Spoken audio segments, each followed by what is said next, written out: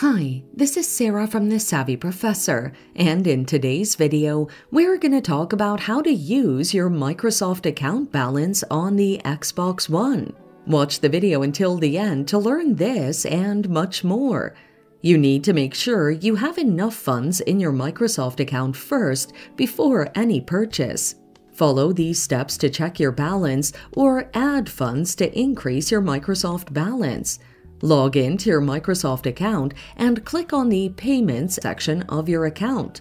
Click on Add Funds and select your payment option between credit, gift card, or PayPal. The balance will now be updated and visible in your Microsoft account. After confirming your balance, you can now proceed to make your purchase. To make your Xbox purchase, follow these steps.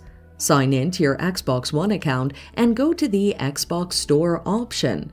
Search for the game you desire and select Buy. On Payment Method, select Microsoft Account Balance and follow the given instructions. Use the Microsoft account you want to use and make your desired purchase. Your purchase history will be visible in your Microsoft account activity. And there you have it. Follow these steps to use your Microsoft account balance on the Xbox One. Thanks for watching. Till next time.